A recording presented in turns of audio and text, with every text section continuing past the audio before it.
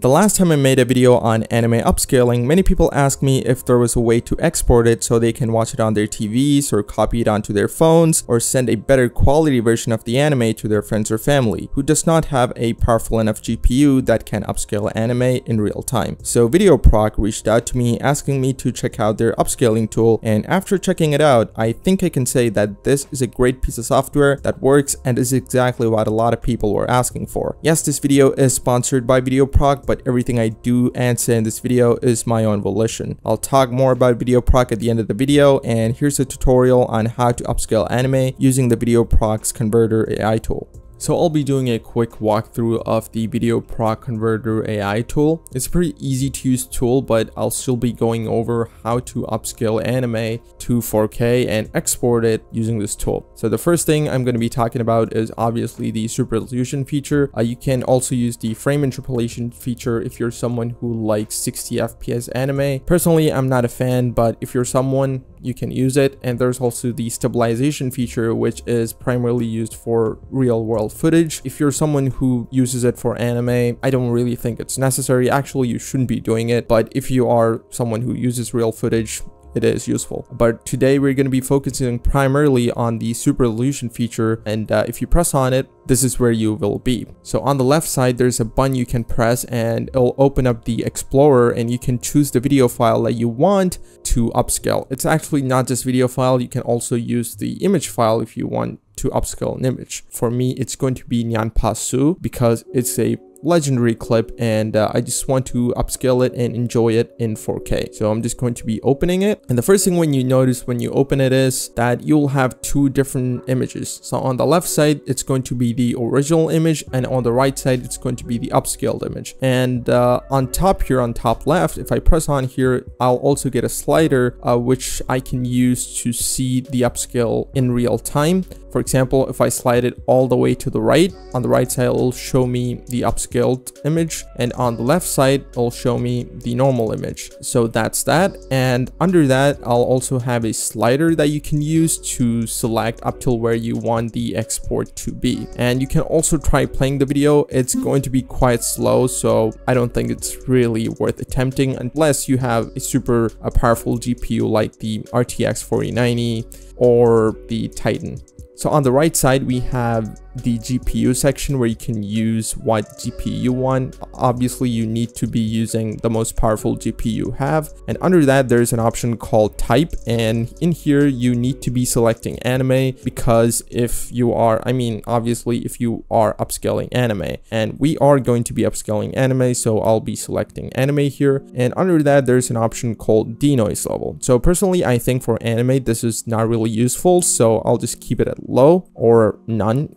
If you wanted to, I'll just keep it at low. And under that, there's another option called scale. So this is the primary option you need to be doing.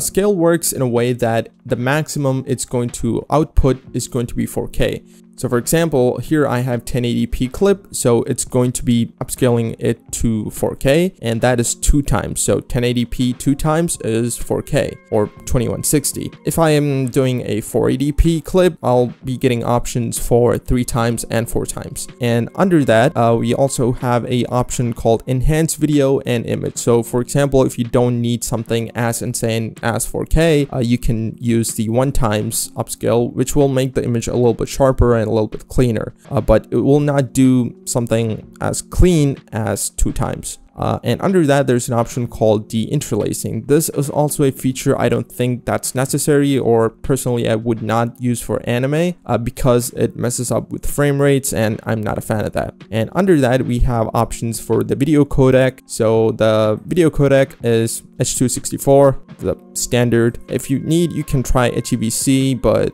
H.264 is more than enough for me. And quality level, this is where you can select what type of quality that you need for your encode. For me, I'll keep it at high, which is a default. If you need, you can select low, medium, or highest if you need the highest quality. And the GOP is not something you should be messing with, and I think keeping it default is more than fine. And under that, there's an option called the output folder, which is obviously where your encode is going to be after you finish encoding. So just press the browse button and keep it somewhere you can find. And this is how easy the software is to use. And also you can add more media if you need a batch encoding to be running. So yeah, that's there. And if you didn't notice, there's a big run button down there, so you can just press on that and it'll do its thing. So do keep in mind that this is going to take a very long time depending on how much GPU power you have. So yeah, it really does depend on how powerful your GPU is going to be. And after the encode is done, you will get this in your folder and you can just play the file and see the difference for yourself. I'm not going to be playing this more because I'll just show it up on screen.